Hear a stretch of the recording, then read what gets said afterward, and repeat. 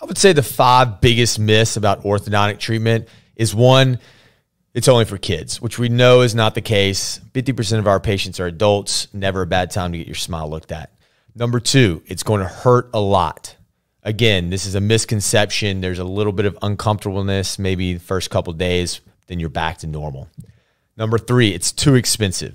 This couldn't be further from the truth now. With good financing, low down payments, find an orthodontist that will make great orthodontics affordable.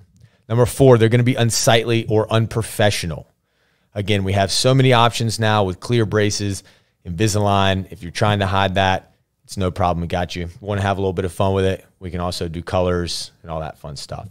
And number 5, I can stop going to the dentist now that I'm seeing my orthodontist.